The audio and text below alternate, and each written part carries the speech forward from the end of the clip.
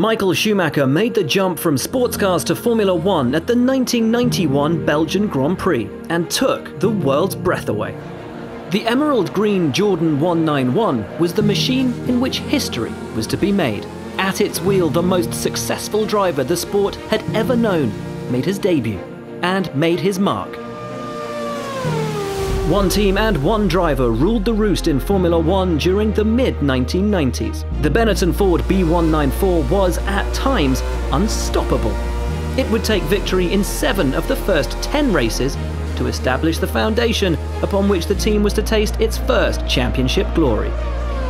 Its successor, the Benetton Renault B195, was even better and demolished the field to bring the German his second crown and Benetton its first and only ever World Championship.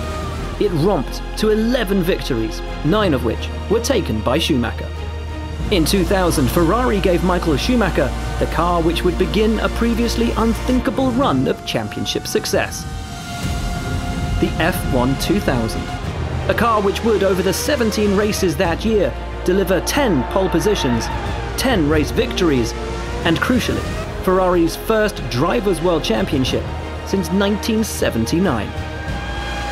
The Ferrari F2004 delivered Michael Schumacher his 7th Formula One World Championship and confirmed him as the single most successful driver in F1 history. The car would finish on the podium at every single one of the 17 races, winning 15 of them. At the wheel of this achingly beautiful and crushingly fast car, the depth of Michael Schumacher's legacy became undeniable.